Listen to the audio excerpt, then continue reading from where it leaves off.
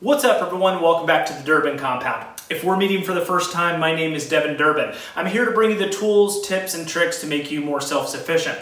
So less than 24 hours ago, our dog was sprayed by a skunk, and he is now inside chilling in the air conditioning. So I'm going to show you an effective process to get your cat or dog cleaned off and smell free. So first and number one rule is do not hose them down.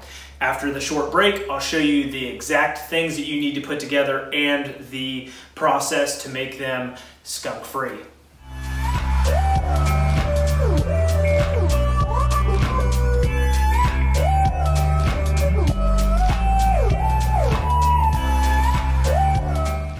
All right, guys, I have no footage of us actually doing this process because it happened at night. But what you want to do is you want to immediately, before you hose down your pet, you want to sprinkle baking soda all over their coat or wherever they got sprayed.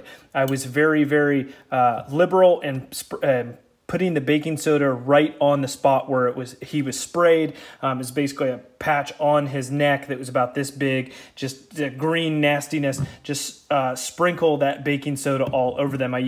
We used a sifter to kind of coat him and let him sit. Now, while one of you is letting them sit, or if you're going at this solo, you let them sit outside with the baking soda on them. I took a cheap spray bottle like this. And what you do is you add 1 quart of hydrogen peroxide. Thank goodness we had some laying around.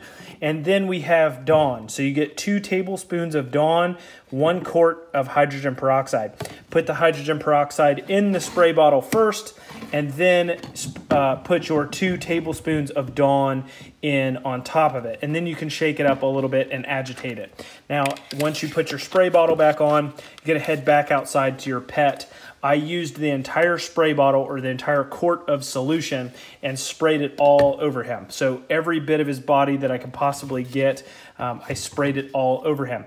Now you need to let that sit. I let that sit for 15 minutes. The internet usually says 10 minutes, but 15 minutes, I let that solution soak on him. You need to keep it wet. So just keep spraying, spraying, spraying.